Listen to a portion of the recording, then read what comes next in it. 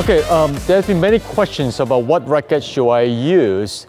There's so many different rackets out there, so many different brands, whether you're going to use a flexible racket or a stiff racket.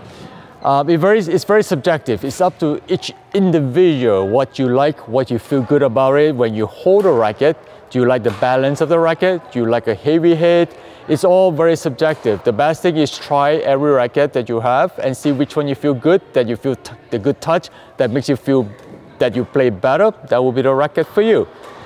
If you have a stiff racket, you need a lot of strength on your finger and your wrists if you're using a stiff shaft, because you really need the speed, the power to move the racket. But you have a flexible racket, then you do not need to have a lot of power because it will reflect and then you'll hit it back. So if you do not have a lot of strength on your finger and wrist, it's better to use a more flexible racket and not so stiff.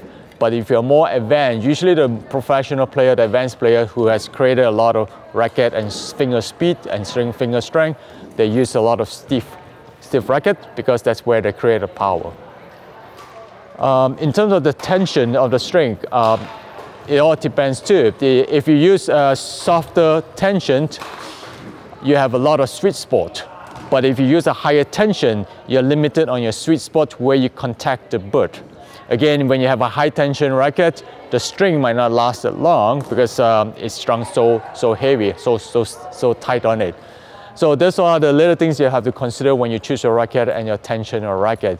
Depends which one you want to go for. If you have a stronger finger, stronger wrist, use a stiff racket and a higher tension. If you don't have enough strength, maybe a flexible racket will work best for you.